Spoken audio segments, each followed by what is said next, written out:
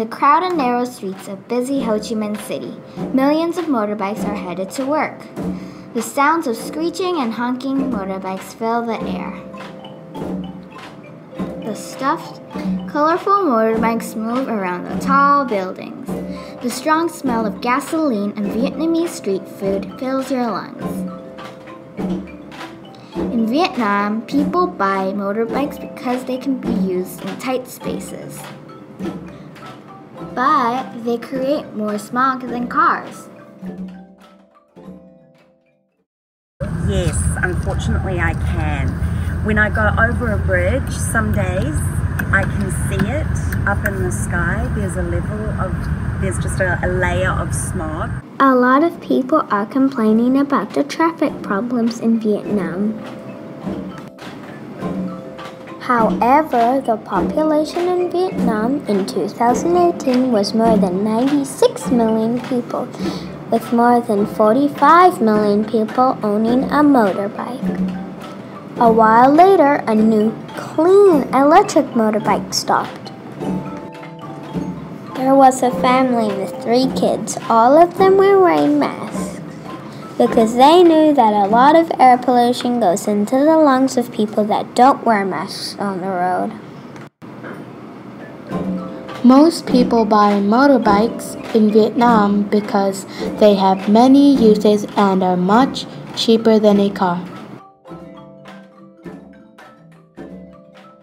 Exactly the same way that we use our motorbike. So they transport people, they get to places, they transport animals, they push smaller vehicles, they tow smaller vehicles, they push each other, they tow each other. They transport everything. We've seen mattresses, we've seen trees, we've seen furniture. I once had a desk chair delivered on just a scooter. But motorbikes are bad for the environment because the fumes that come out of the motorbike create air pollution.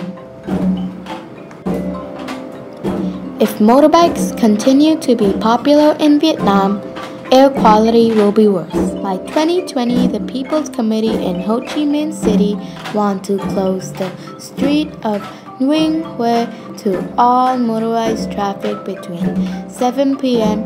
to 11 p.m. on weekends. This is one way that cities all over Vietnam are trying to solve traffic problems.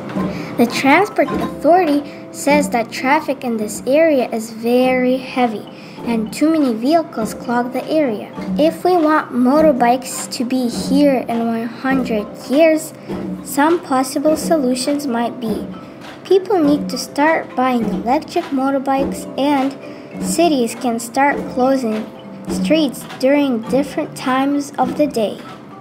Then air quality will get better. People need to start making better choices about transportation so we can live in a healthy and clean environment.